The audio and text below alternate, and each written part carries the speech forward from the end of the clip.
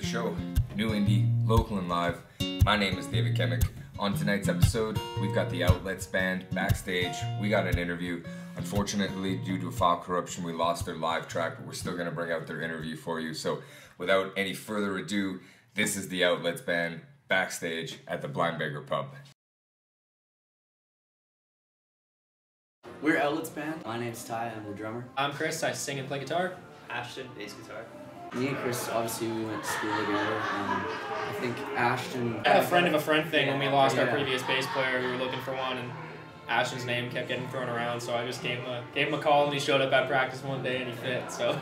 We're all over the place with what we like. I mean, I think we all have a common ground that we like good musicianship. I think the genres can differ at times. I listen to a lot of blues and a lot of classic rock and stuff like that. I listen to country, blues, rock, like I'm kind of all over the board. You kind of like the 80s style. Yeah, he does like his hair rock sometimes. Yeah, but I mean, and that's cool, that's awesome. We love to have all those different influences, and I think it kind of molds us really nicely. We all do what we do respectively. I'll have the lyrics and a melody, and then I'll bring it to band, and then Ty will lay down the drums, and then Ashton will lay down the bass track. And then we kind of mold the song from there. We'll add a verse, we'll add a pre-chorus, so that always kind of changes and molds itself. It's along the lines of a product when we bring it to band, and then it's just working on it and adding and making it sound like us. I never want it to be a niche band. I never want someone to be like, hey, I'm gonna go see this rock band, or I'm gonna go see this country band, or I'll go on stands where I'll write stuff that's completely different from the album we wrote before. I pride myself in that, and I like that. We have people who like our band from all walks of musical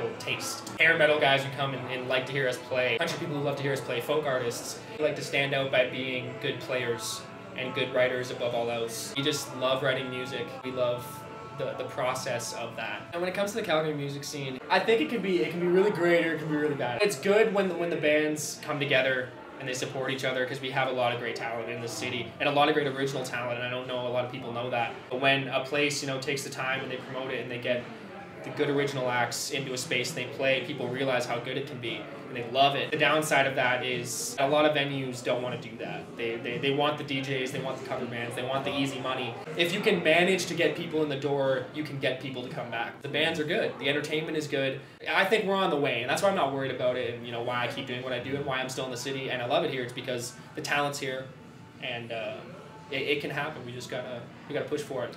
We gotta want it. I think the future is pretty bright for us. Start pushing out of town, going on tour. We just recorded a single. It's called Airwaves. That was kind of inspired by kind of what we were just talking about there. The whole music scene and how it could feel to be an original band in a scene. It's actually a little tie-in. nice fitting. Planned.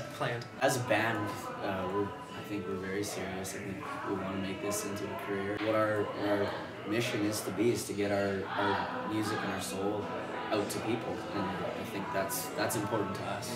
That's what music is really about. Alright, so you guys just got to meet the Outlets band. Unfortunately, you guys didn't get to see them live, but they are a local Calgary band, so make sure you get out into the scene, check them out. They're going to be playing someplace in Calgary. I'm going to throw their links into the description box so that you guys can find them. Make sure you guys get a chance, get out there, see them live. They're a great band, a great local Calgary band. I'll put the links to the Blind Beggar Pub as well so that you can check out the events that go on there. Live music, Thursdays, Fridays, Saturdays, and Sunday at the OMS until May 1st. Check out their website so that you can see who's playing. Make sure you go and check out the Outlets band live. These guys are great. Thanks again for joining New Indie. We'll see you next time.